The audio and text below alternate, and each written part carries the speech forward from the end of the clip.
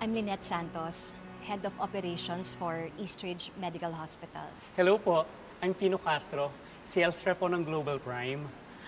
Ma'am, Global Prime po is a company based in Japan and we have been in the medical industry for the last 50 years. Fino, sorry kakat na kita ha, pero kasi alam ko na yan eh. Nabasa ko na yung profile ng company ninyo. And your company is one of the leading brands pagdating sa medical technology and innovations. Ay, thank you po. Salamat po. Are you interested in any of our equipment? Because I can walk you through to each and every one of them. Actually, magaganda lahat ng mga equipments ninyo. But I am particularly interested in 3D replica. The 3D replica, ma'am.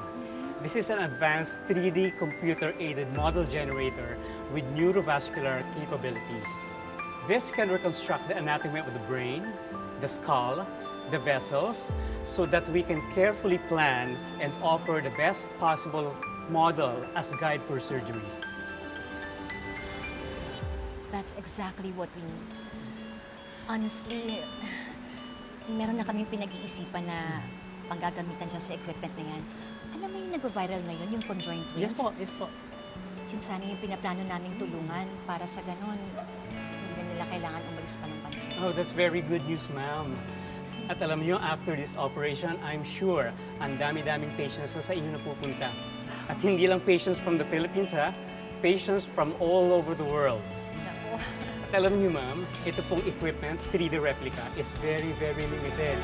Kasi ang Global Prime po, we're only releasing one in the entire Philippines. One? Isa lang? Naku, sana naman makuha namin. Naku, ma'am, huwag po kayo mag-alala kasi as of now po, kayo pa lang ang nagpakita ng interest to acquire that machine. Talaga? Yes po. At huwag po kayo mag-alala, ma'am, kasi kung marami naman po magkaroon ng interest, pinaprioritize namin kung sinong nauna. Ganun ba? Naku, maraming salamat. Sandali, may tatawagan muna ako tapos babalikan kita kagad. Ha? Sige, salamat. Lyneth, ikuha mo nga ako ng wine.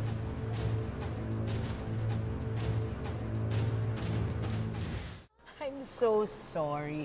Naalala ko kasi yung panahon na utusan pa kita sa restaurant. Well, sa bagay, hanggang ngayon, mukha ka pa ring utusan. Is that the best you've got, Moira? O baka naman meron ka pang iba pang baon na paninira sa akin katulad ng ginagawa mo sa anak ko? What are you talking about? Alam ko kung anong ginagawa ninyo ni Zoe sa anak ko. Sinisiraan niyo si Annalyn kay RJ. Paano namang sisirain ng isang bagay na sira na? Hindi mo pwede ilayo si Annalyn kay RJ. May karapatan ng anak ko sa tatay niya. Ang sabihin mo, ginagamit mo lang si Annalyn. If I know, hanggang ngayon naglalaway ka pa rin sa asawa ko. Moira, hanggang ngayon ba naman? Yan pa rin ang issue mo? Hindi ka pa makapag-move on? Wala na akong gusto kay RJ. Si Annalyn at yung trabaho ko lang ang focus ko ngayon. Ngayon, kung wala ka na sasabihin sa akin, pwede ba? Leave me alone. Nagtatrabaho ako. I will not leave you alone. Kung ikaw si Karma, well then I am misery and I will never let you be happy or successful. Hindi ako natakot sa'yo noon. Hindi pa rin ako natatakot sa'yo ngayon. Kaya Moira, bring it on.